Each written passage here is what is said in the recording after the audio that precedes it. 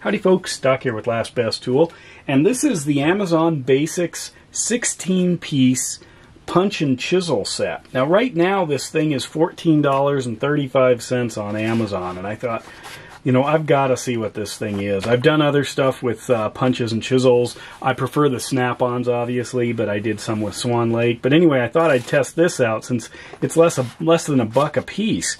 You got 2, 4, 6, 8, 10, 12, 14, 15, plus a guide is 16. I'd count the case here as 17, but and this little guide, this is really similar to the snap-on one.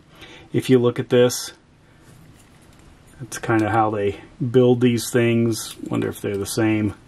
It's just a piece of aluminum. I have a bunch of these snap-ons because I would use them when I was buying snap-on tools online or during COVID, because I needed some inexpensive item. Right now this is $2.80 on the Snap-on website, but I needed some inexpensive item to just, you know, maybe knock me over whatever their limit or their threshold was for free shipping. So, you know, I'd always keep one of these in my cart, and then maybe I get 2 of them because I needed something that was, when I was getting them, they were like $1.25. You know, just that little bump. But anyway, so this is the Amazon Basics version. So I gave 3 of these a run for the money. I took this one out for a spin, this one, and this guy here. If you look at these, you've kind of got these conical shaped ones, these roll pin flat ones. Pop one of these out. As long as these things are hardened properly, you know, so they don't shatter, you're probably okay. But, you know, they might bend on you, and that's what I've discovered. So, first of all, I took out the smallest one and used it, and it bent fairly easily. Of course, you can always straighten these back up. Let's see what this is branded. Use safety goggles, chrome vanadium. But this was pretty weak, so I went to the next one. Was a little rougher with it, and as you can see, it responded accordingly. Okay,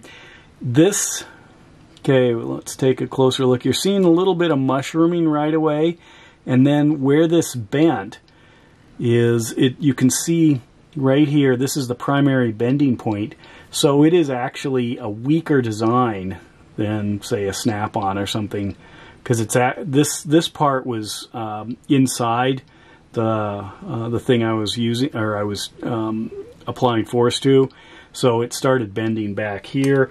If you are bending these larger ones, you know, then there's really a problem maybe with what you're doing. I don't know. I took this chisel out for a spin. You can kind of see the same thing here. Use safety goggles. And what I did, here's an example, is I first I put it over on a piece of, or on a vise actually, a little platform, and started wailing on it, and it didn't cut through this washer. So then I gave it in this piece, use a little punch here to show you. So then I started here where there would be already a cut, and it didn't open. And then I basically set up an experiment. This is the Amazon Basics. This is a snap-on right here. So you can see the snap-on went all the way through. The Amazon Basics did not. It just flattened out on the back side. And I was using pretty much, you know, as much as I could control, you know, the hitting, the striking with my hammer, the same force. The snap-on cut through pretty fast. The Amazon Basics, I don't know if it's going to go through. So that's kind of sad. So here's a closer look at those 2 chisels. Obviously this is the snap-on here.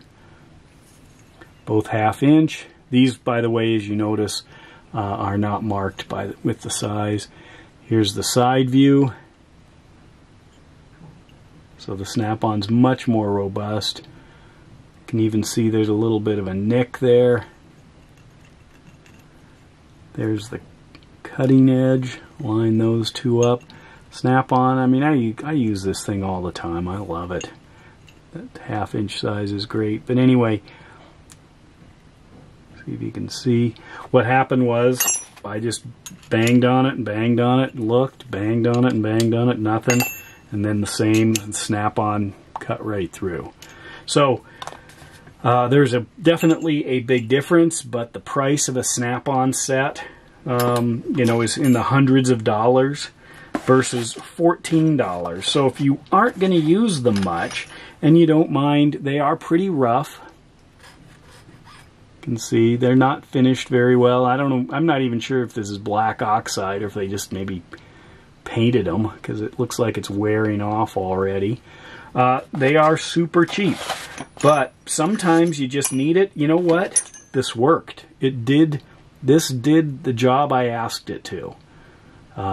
It might be sacrificial, but you know, for the price of something like this, I'm not encouraging you to have junk tools. But if you don't have a full set, a nice set of tools for most jobs, and a lot of them don't require a ton of force. There are those jobs that do, but most don't. So if you actually need really good stuff, you already know that and you can already go get it. But if you want just regular, you know, inexpensive punches, a whole set of them for 14 bucks, yeah, this is probably worth having.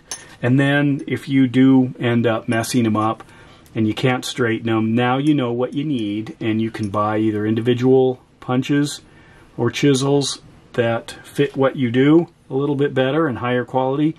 Or there are tons of individual ones for not much money should you need to replace one. But anyway, then this thing, it all rolls up. Let it show you what it's like. Let's see, wherever this guy came from, right there. Yeah, I mean, you can see where they cut corners, but here we go. There it is. There is a long Velcro strap here, so you can cinch that thing, whoops, cinch it all up, and throw it in your toolbox. And there it is. And with that, dock out.